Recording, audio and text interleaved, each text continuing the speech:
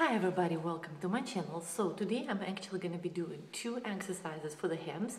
One is going to be the range of motion exercise from Pilates, and the second one going to be the stretching, because I actually forgot to do it in the video with the hamstrings, and it's a really useful stretch for your hip joint and really great exercise if you have any problems with your hips or just feel tight overall.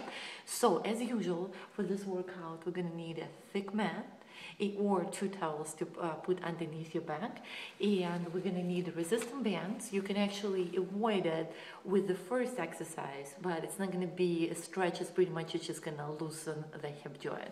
So wherever you're ready, I'm going to lie down on that.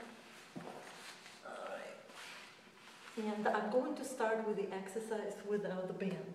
So you're going to be completely lying down flat, making sure that your lower back is into the mat. As you can see, my shoulders are in the mat too. I'm going to lift one leg up as straight as it goes. If it doesn't, you can always bend your knee. And I'm going to point the foot. By the way, this exercise is intermediate. So by the way, if your foot does cramp up, you can always, loosen it up a little bit, pretty much semi-flex it. Wherever you're ready, while keeping your back into the mat, you're going to bring it into precise circle, bring it back and hold. And again, as you can see, I'm not going too low because you need to make sure that your back is into the mat. Wherever you're ready, I'm going for 3, hold it here, and 4, and the last time. Now I'm going to reverse it. And 1, as you can see, it's a very precise circle. I'm keeping everything tight, making sure my back is into the mat. And the last time. Now I'm going to bring the leg down. And I'm going to switch the side, again making sure everything is into the mat. As you can see, the foot is a little bit rotated. Wherever you're ready, and 1, and 2. By the way, these ones are much trickier than the low. It's a really great way to strengthen your hips and to actually increase the range of motion. And the last 4 this way. If you're really intermediate, you can actually go for 10, but it's going to be much tougher than you think. Now, with the band, pretty much it's the same principle, with the only difference that you're actually going to flex the foot. As you can see, it's in the middle.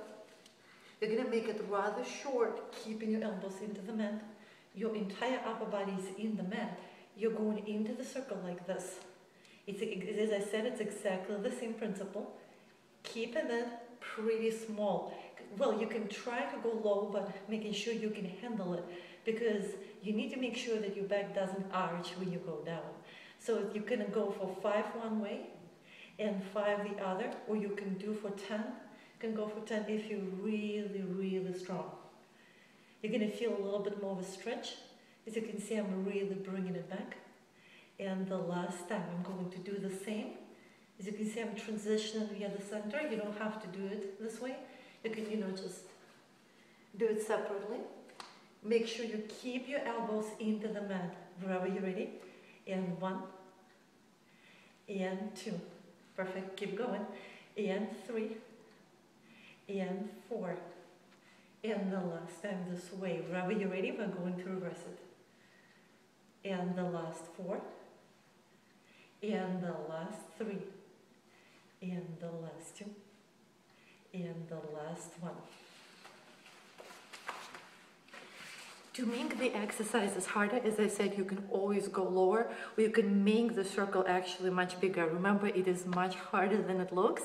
And again, you can start with 5 repetitions one way and 5 the other, and you can go for as many as 10 one way and 10 the other. So the first exercise, the goal is pretty much to strengthen your hip joint. It's going to be really working, the outer thigh, and to increase the range of motion. It's more of a physical therapy part of Pilates. And the second exercise is pretty much for the stretching and a little bit of the strength. I hope you find this video useful, and I see you.